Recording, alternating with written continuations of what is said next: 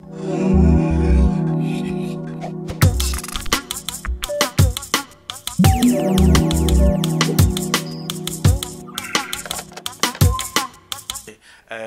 name is Bouna Kane. I'm head of education program at IMS.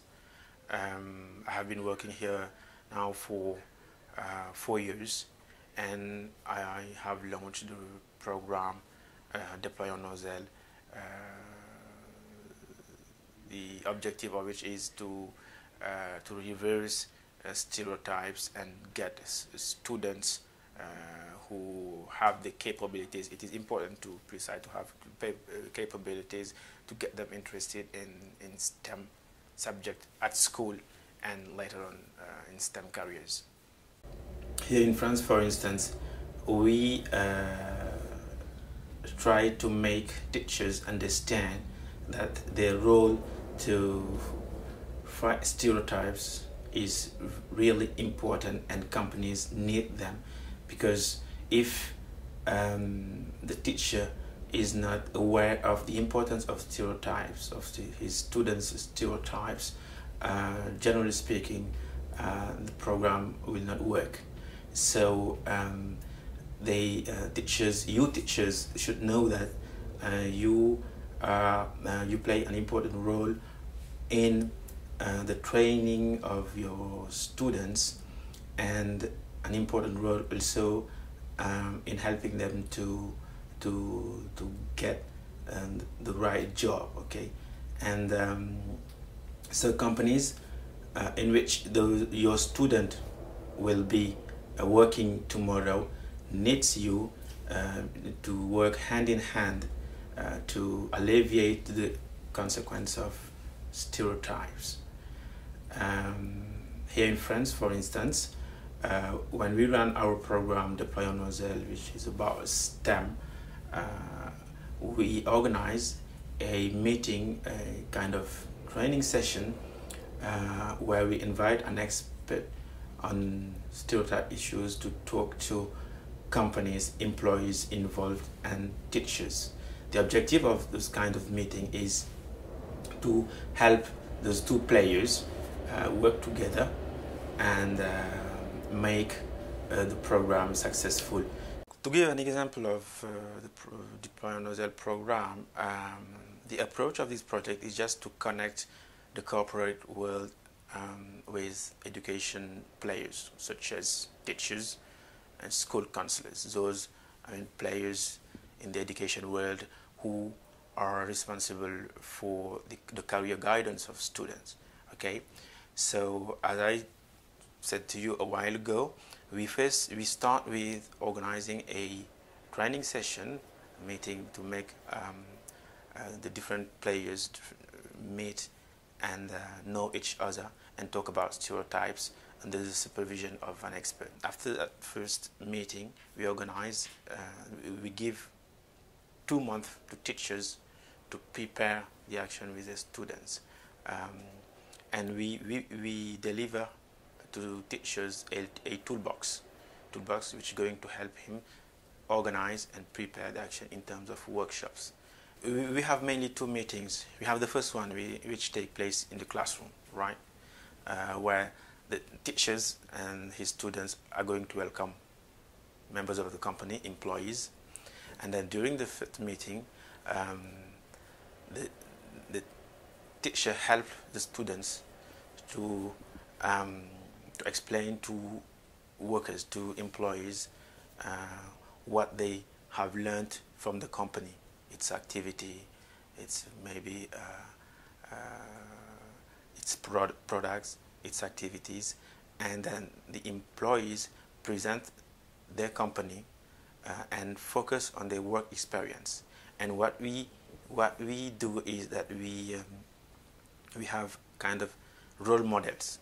We have a woman from STEM careers and a man from STEM careers, and both of them make some focus on their work experience, on their role in the company, and how they interact with the other colleagues in the company, be them male or female, and then how they what they do to let's say to fight gender inequality in the workplace.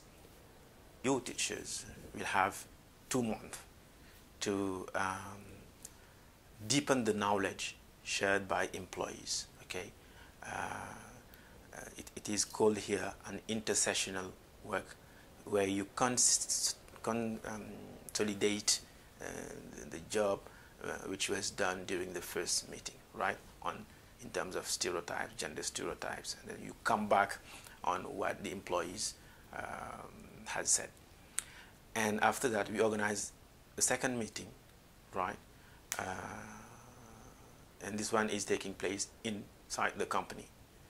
The company is going to welcome youngsters, and then employees, role models are mobilized and involved in this second meeting. And then we organize workshops. Okay, we organize workshops inside inside the company, where students are going to interview, for instance, role models. Okay, the objective of this second meeting is first to consolidate the first one, and then to give to youngsters an opportunity to discover the companies, its activities, men and women working inside the company. And so they have the possibility, for instance, to interview employees from their work experience, and then they going to present the results of this interview before employees and students and teachers and school counselors. And I would like to insist on the role here in France, on the role of the school counselors, because they are responsible for the career guidance of students. So if we talking about male or female jobs, if we're talking about stereotypes, they play an important role, because they help children, they help them to inspire them, they present them jobs and works. So we're going to here, I mean, the Department for Education is reflecting on the possibility to empower those school counselors and in order to help students discover more jobs, more professions, so that they have the choice in terms of the future career guidance. I'll just give you an example. I mean, in 2010, we had in the program a girl who wanted to work in buildings, right? But she said before the employees of a company working on buildings and construction, she said, I always wanted to work in buildings, but my family and my classmate said me, okay, you can't because you're a girl. So I abandoned this idea, and when the teacher and the school counselor had this information, they took it into consideration, and then they worked with the girl. Today, these girls, whom I follow, is at high school and is ready to take a career in this sector. So if the teacher and the school counselor did not help her to make her understand that, okay,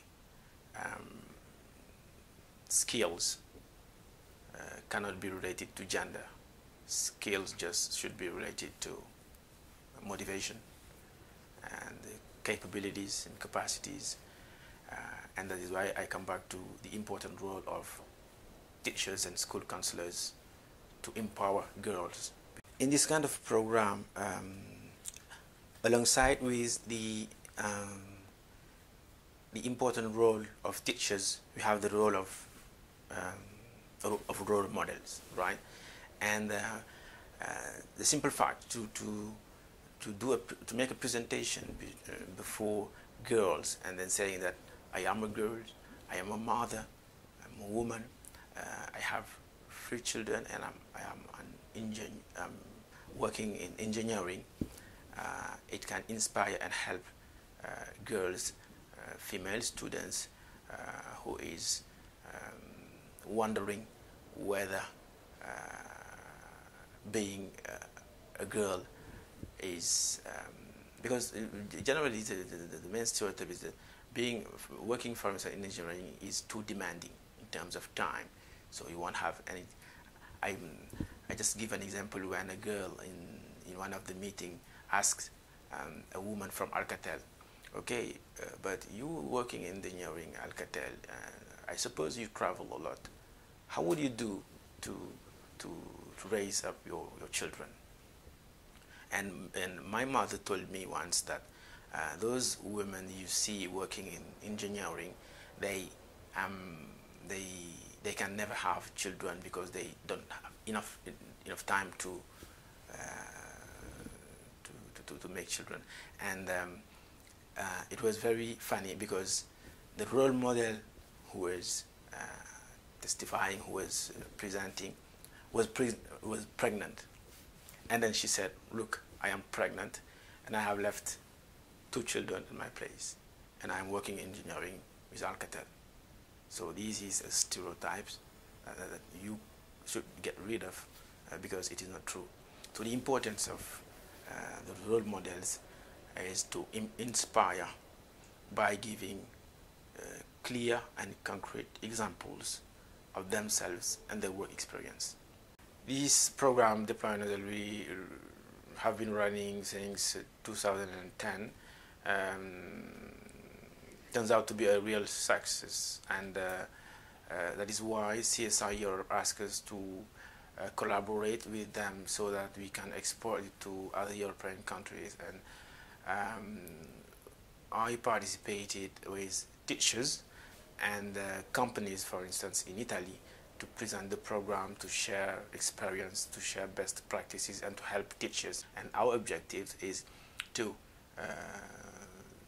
expand the program throughout Europe, and so you teachers do not hesitate to go to Ingenious website and to download tools and documents which will help you to organize to organize the action in your schools.